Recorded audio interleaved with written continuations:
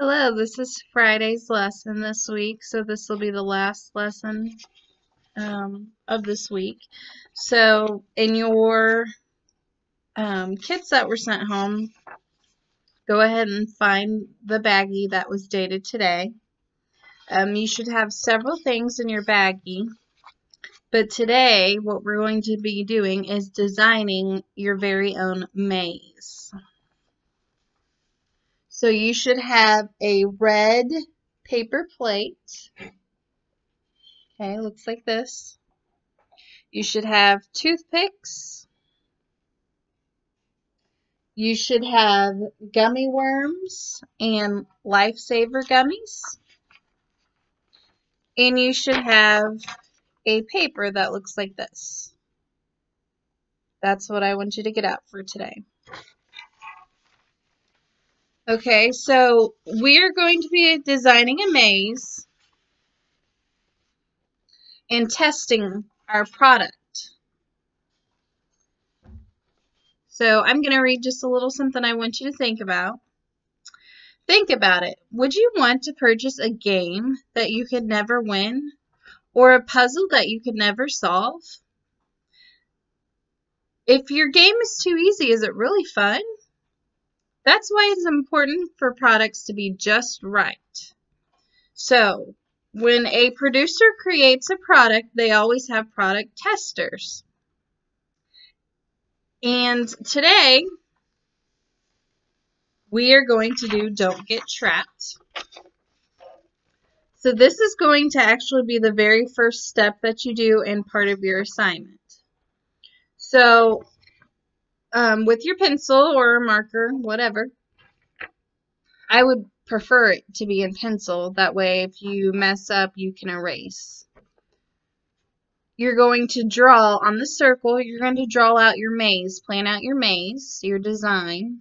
Okay.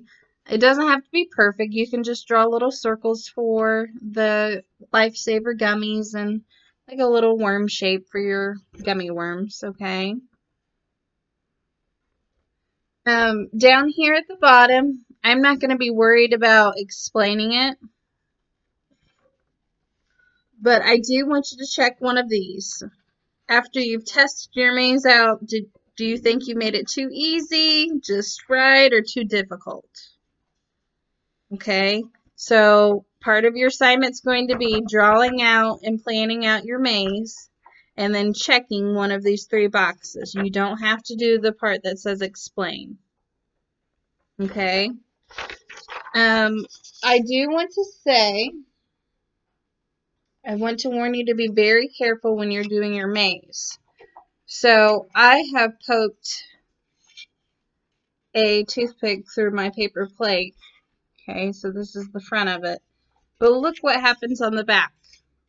Okay, when you're poking through your toothpick, it's going to obviously pop out on the other side. So I do want you to be a little careful when making your mazes that you're not holding your hand where your toothpick is going to come out at, because it's sharp, it's pointy.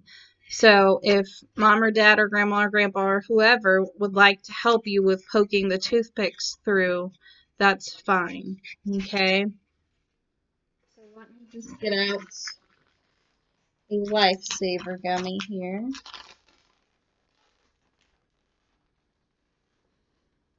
Okay, so I'm pretending that I've already drawn my maze, and now I'm doing the actual maze on my plate.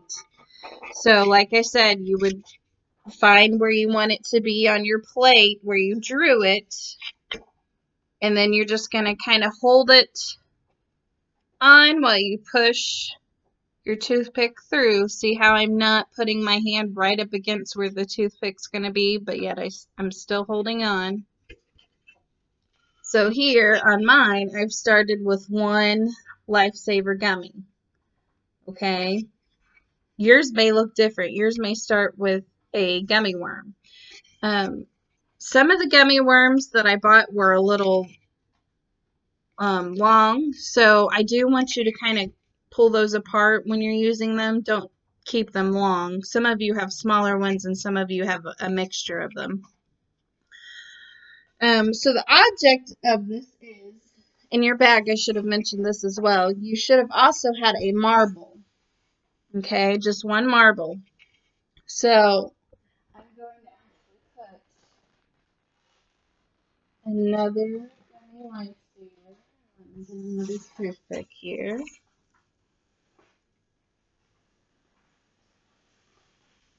And of course my marble. So I've got my one marble and another toothpick. Okay, so I'm just going to show you mine. Like I said, you don't have to start yours like exactly like how mine is, but this is just to show you an example. Okay, so I'm on mine, I started with one gummy, and I'm placing, it's kind of hard to see because it's red and the plate's red, but I'm placing another gummy beside it.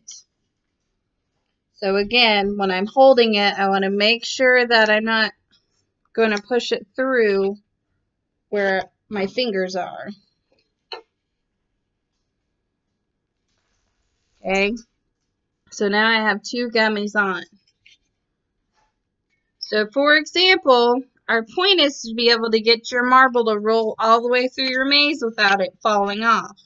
So I did this one on purpose, but for example, if I'm going to start here on my maze, what happens when I let my marble go?